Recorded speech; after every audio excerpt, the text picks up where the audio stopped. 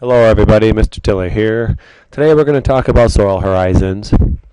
We've observed in the soils that we collected these layers of soils as we progress vertically from the top. These layers from this point forward we're going to refer to as horizons. What we're going to do is give our horizons a letter designation which describes some characteristic that is typical of a given soil. These typical descriptions we're going to use letters for. O, A, E, B, C. We're going to add another one to this particular model, R, and we're going to use those designations to describe the horizons that we see within our soils. Let's define a couple of terms before we go any further. Organic matter, when we talk about organic matter in a soil, we're talking about any particle that was either once living or is currently living. Things like leaves, the insects, any kind of like earthworms. Mostly we're talking about vegetation in the soil, but it could also be anything else that was once living. Humus, another term that we're going to see. Not hummus. Hummus is something you put on pita bread.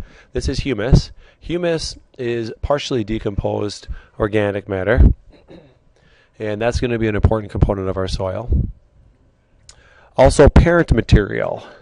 When we talk about the parent material of a soil, we're talking about the starting point of a soil. So try to imagine what was there before the soil started to develop. That material is from which the soil will develop, the parent material. So in the case of Wisconsin, mostly that's going to be glacial debris, at least in our area of Wisconsin. It could also be solid rock. In the case of the Hawaiian Islands, it could be volcanic in nature, anything that is sort of the starting point of a soil. So each of these letter designations, O, A, E, B, C, and R, is going to have a typical characteristic. This is going to be a generalized model of a soil profile. From this generalized model, what we're going to do is we're going to see if we can apply that to the specific data which we collected in our soils. So we've collected soils, we've created our little mini profiles. Can we apply this model to the data, our mini profiles, and see if we can outline and identify the horizons which are present in our particular soils?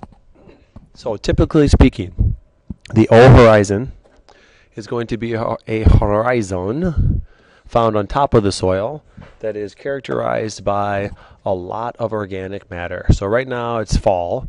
If we went out to our woodland, we would see lots and lots of leaves on top of our ground. That leaf layer is the O layer. That leaf layer eventually is going to start to decompose.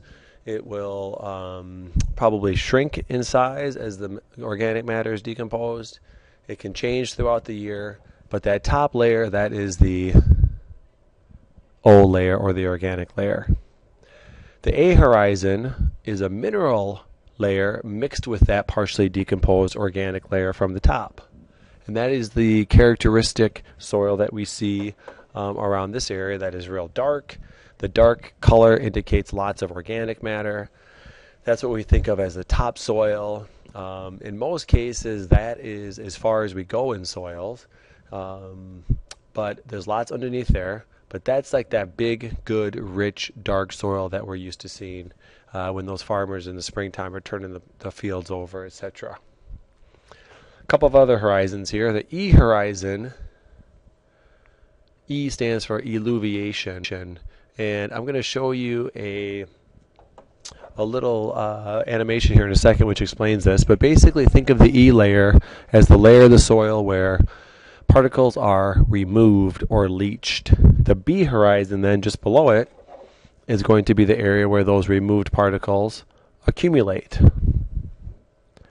Okay? And then the C is the partially decomposed parent material under which you'll find the solid parent material. R can sometimes just be solid bedrock or the underlying rock. That parent material, as I mentioned before, can also take the form of something else like glacial material or something else. So I'm going to show you an animation now. Let's just switch over to that quickly. And if we follow along here and take a quick peek, we can kind of see how these various layers or horizons of soils develop. I'll go ahead and play the voice here too, just so you have a little variety from my own voice. Alluviation is the downward transport of particles, especially small clays and colloids, from the upper part of the soil profile. It generally occurs in the E horizon.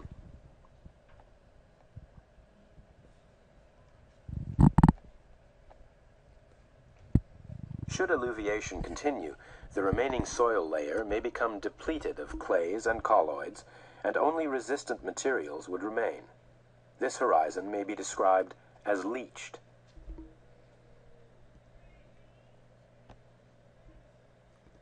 Material removed from the upper horizons by alluviation is deposited further down the profile by illuviation.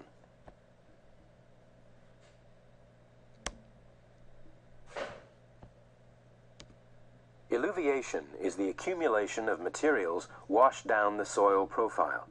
This may lead to a clay-rich B horizon.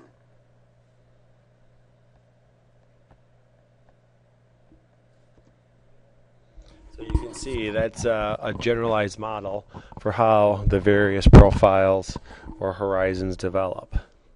So we're at a point now where you should be ready to grab your own soils and start to apply some of these designations to the soils that we collected. So